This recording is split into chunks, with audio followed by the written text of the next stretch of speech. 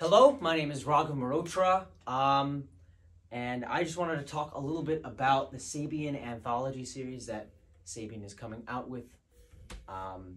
So yeah, the first thing I noticed about these cymbals is their look. I mean, they've got not a brilliant look, and they've got a very nice shine, especially when a stage light is on it. So, you know, it shows the cool pinks and greens and reds and violets and stuff on stage, which is really nice to look at, and it's really pretty. And the second thing is the low versus the high bell design. For me, not only the functionality of the low and high bell, but the difference in look. It just looks incredibly cool to have both a low and a high bell of the same size of a cymbal and the same line of a cymbal too. So it's really intriguing, in fact. Sonically though, I fell in love straight out of the box. I fell in love with the 22 high bell ride. For me, it's something that I've been wanting on a cymbal for so long. It has this very defined mid-range, which for me, I relate back to Tony Williams and his sound. And it's something that I can play across any type of style. I can play across jazz, rock, funk, blues, even like electronica, and like drum and bass stuff. It's got a very, very articulate sound. It's not only has amazing stick definition, but overall the cymbal is very open. It speaks almost, which is exactly what you want from a cymbal. And that's exactly what I found in this cymbal when you play it on the bow. And on the bell is so incredibly articulate, and I think that comes from its high bell design. It's got a very clear sound. It's not muddy, and there's no overtones with the bell. It's just one consistent note, and it's beautiful. It cuts through perfectly through all the other cymbals that I have on my kit, but it blends so well with the crash sound when you do crash it. Secondly, for me, is the 14-inch low bell hi-hats. These hi-hats, for me, I mean, I am used to playing 15-inch hi-hats because it's a perfect mix between a 14 and a 16. It's got body like a 16, but it's also got a nice attack, and it's very sharp like a 14-inch. But the 14-inch anthologies for me, the low bells, are incredibly articulate, and they also have that body that you need when, especially when you're playing on the side of your stick and on the edge of the hi-hat. That's something that I do a lot, and it's got a nice body. And when you open the hi-hat up a little bit and kind of ride splash on it, if that's even a term, it's got a great wash, and just like the other cymbal, just like the other cymbals, it cuts through so perfectly through a mix.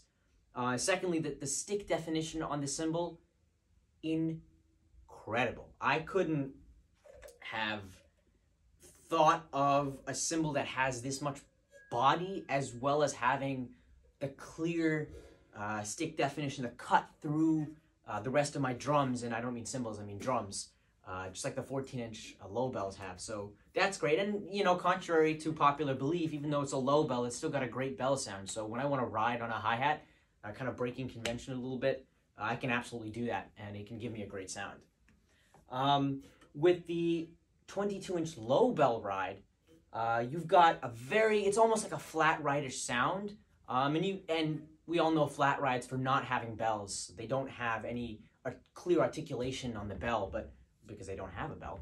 But even though this is low, this has an amazing bell sound. It's also very clear like the high bell. It has a couple more overtones, which is why I like to use it as a crash, as like a 22-inch crash. I mean, it's a big crash, but it's not overpowering, and its sustain is not so long that I can't crash it multiple times in a bar and have it overpower the rest of my cymbals and kind of sound washed out completely. With this cymbal, it has the perfect balance between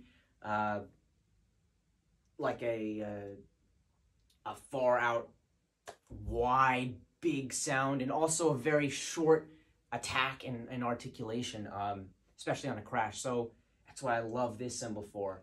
And the crash cymbals are very unique, I think. Here is the low bell 18-inch crash, which I'm particularly in love with, but also the high bell is great. For this cymbal, it has a very, very short crash time. It's great to ride on.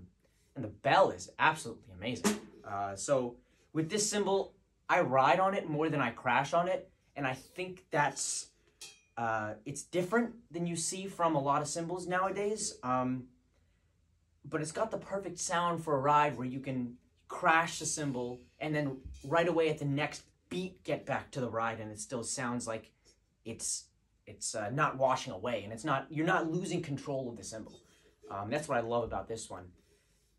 And I mean, you can use the 18-inch crashes as hi-hats as well. With the low and the high bell, I put the high bell on the top and I put the low bell on the bottom, and I use them as crash cymbals, and they work incredibly. They work as a great alternative to like a 16-inch hi-hat pair. They also function as crashes, rides, and also hi-hats. Really deep, big hi-hat, which I love that sound when I'm using like a thicker snare and like a 24-inch kick drum on a session or something. It's got a great wash and a great sound.